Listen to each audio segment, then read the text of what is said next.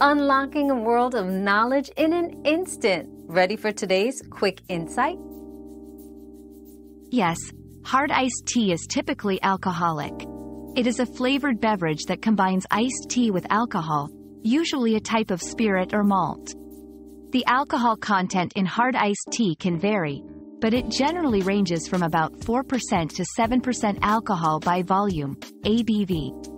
It's important to consume it responsibly and be aware that it contains alcohol, just like beer or wine. Always check the label for specific alcohol content and drink in moderation. Our quest for knowledge never ends. Thanks for being part of today's discovery. Subscribe, like, and share to join us on the next one.